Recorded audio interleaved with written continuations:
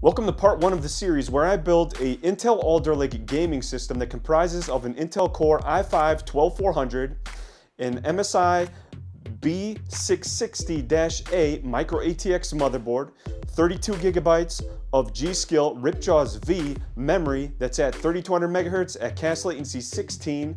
We're going to be using an RTX 3080 12GB FTW3 that's by EVGA, and an EVGA Supernova GA 850 watt gold certified modular power supply.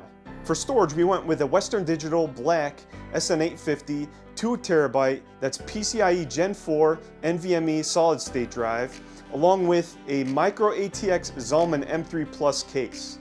If you like building computers as much as I do, go ahead and let me know by dropping a like on this video. And if you don't want to miss part 2, consider subscribing. If you have any questions, go ahead and let me know in the comment section below. And I will also leave links to all the hardware that's in this video in the description below.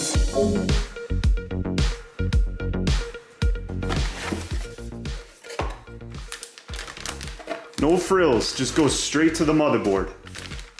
What else we got in here? Alright, so we do have some accessories. Looks like we have a couple of SATA cables, the I/O plate, a disc, you have an MSI sticker. Here's how you register. You can use a QR code scanner, quick installation guide, and you also have screws for M.2 storage. Wow, this is going to be my first Alder Lake install. And for a plain board, this feels like it's got a decent amount of weight to it. You can see these black dims, they come with nice good metal heat spread around.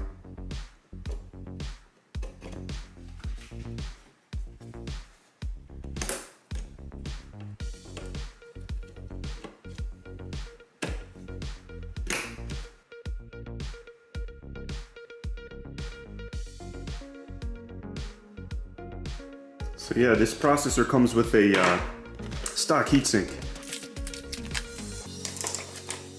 There it is. Look at this, such an odd shape. It's longer than the previous models. Let's go ahead and take a look at the stock heatsink here. Oh, that's pretty cool. Look at this. Looks like you got a blue inner lining on this fan. You got these same push pins. They look slightly more aesthetic than previous models. And you know what? I thought this would be aluminum, but oddly enough, this right here is plastic. But the fins down here, they're actually metal. And it looks like you have a copper inner core, and you got pre-applied thermal compound, along with your PWM 4-pin connection.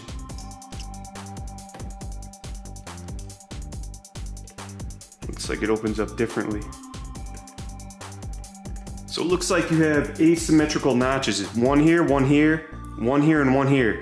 Same thing on this processor. One here, one here, one here, and one here. They're more to the right of the processor than they are to the left. And that's how you line it up.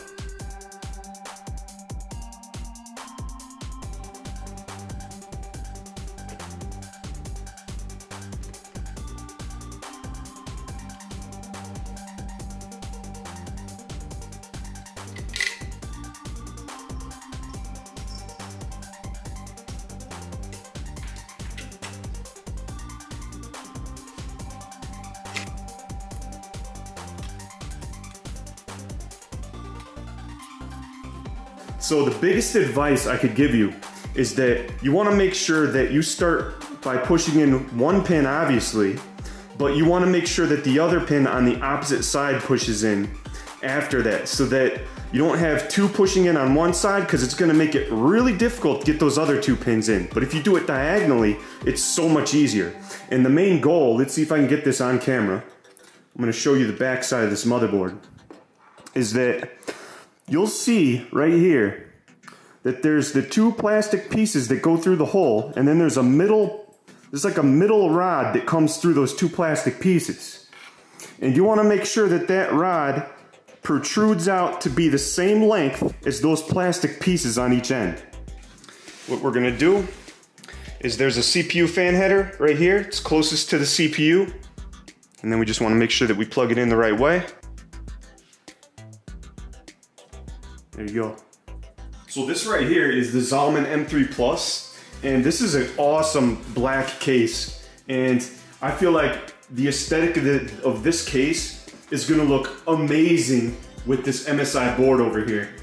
But this is gonna be an awesome combination along with the EVGA 3080 12GB FTW3.